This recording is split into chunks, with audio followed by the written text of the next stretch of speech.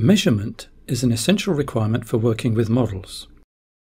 You may want to measure a simple point-to-point distance, such as the length of this straight path.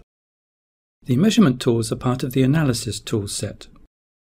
Here is the tool for point-to-point measurement. The result of the measurement is displayed on screen when you click to finish the line. You can also measure along a polyline path, which is useful, for example, for measuring multiple street segments. The measurement tool displays the cumulative length and then the total at the end when you double-click.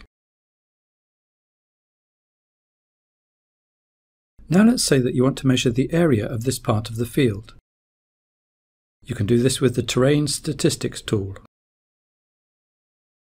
The result is displayed as total line length plus the 2D area. The last measurement tool we'll look at is the Rangefinder. Move the camera to a particular viewpoint. Then just click a feature in the model to find its distance, altitude, and so on. Here we are measuring the distance of the bridge piers from the roof of a nearby building.